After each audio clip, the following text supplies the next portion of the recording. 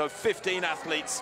That's a big field, unusually big field for a championship. I can't remember the last time I saw more than 12 in a championship 1500-meter final, and you can see it there, heavy traffic as you go through the first 100 meters. Nobody really wanting to lead, but nobody wanting to be in the middle or at the back of the pack. So a lot of jostling for position at the front there in the top 4 or 5 places.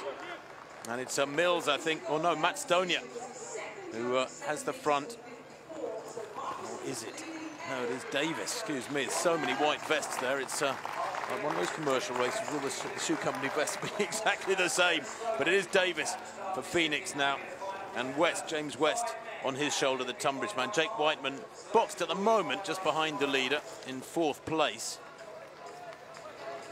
And pace has slowed significantly after that rush in the first 100, Hannah.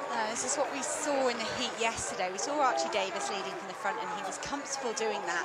I might expect Tom Mortimer made that move around the outside, but didn't go all the way to the front. 63 is really slow for these guys. This is well within the capability. You can see Jake Hayward making a move around the outside. We talked about this yesterday in the heats. People make moves, and are they trying to get to the front, or are they just trying to reposition? And for me, it's too early to be repositioning. You can see there that, apologies, I can't make out who that is. It's made a move to the front there already. It's James Young, I think, of Morpeth. But yeah, Josh Kerr boxed badly at the moment on the inside. But look at this, 5 across. They come into the straight after 600 meters. It is painfully slow. Athletes like Jake Wightman with that fabulous 800 meter speed should be confident in this sort of situation. Josh Kerr has enormous strength. I don't know if he's got the speed to match the likes of Wightman as they go through 2 laps to run, but it's going to be an even slower second lap. 63.4. You've got athletes out there right out in lane 3. That's a Copeland, I think, Piers Copeland of Wimborne, running very, very wide there. It doesn't really matter at this pace if you run 3 or 4 meters further because it is so slow. But look at that 800 time, 2:05.46. Slightly quicker second lap for what it's worth. Josh Kerr pushing his way through on the inside. I was going to say Archie Davis is running a good race on the inside, but I was noticing he was drifting wide a little bit, and I was wondering when Josh Kerr might try and get around the inside of Archie Davis. He's done that.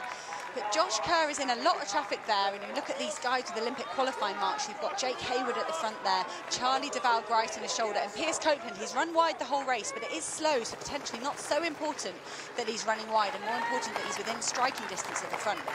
5 men in this field at the Olympic qualifying. The first 2 will book their spots for Tokyo. Big names are going to miss out here as they come to the bell.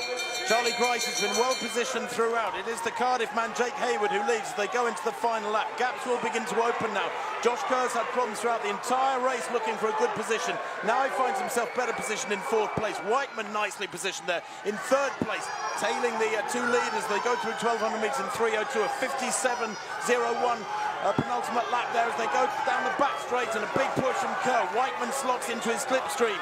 Charlie DeVal-Grice is there, so is Hayward. Copeland nowhere at the moment, he's back in 6th place as Kerr kicks around the final bend. Wightman in his slipstream. Hayward losing ground on the DeVal-Grice has got to push past the Cardiff man who wants to get into the top 3. And Kerr will need another kick now because here comes Wightman. The announcer in the stadium is the father of this man, and he busts a gut to try and get past her. Josh Kerr, a battle between these two. It's a great battle too. And Jake Wightman finishes in 2nd yet again. Last year 2nd in the 800. Josh Kerr takes the win. That final lap very fast indeed. We'll get that split for you as quickly as we can. But Josh Kerr timed it right. 3:40.75. Josh Kerr made a big move down that back straight. And Jake Wightman, I feel like he deliberately let everybody make their kick and then saved a bit for this home straight, but he couldn't quite get past Josh Kerr. Josh Kerr's 3:31 victory a few weeks ago, and miles ahead of the rest of the field, was so impressive. And Jake Wightman will have to wait another year for a British title. How many medals can he pick up at the British Championships without winning? But he has secured that Olympic qualification. You can see what that victory meant to Josh Kerr there.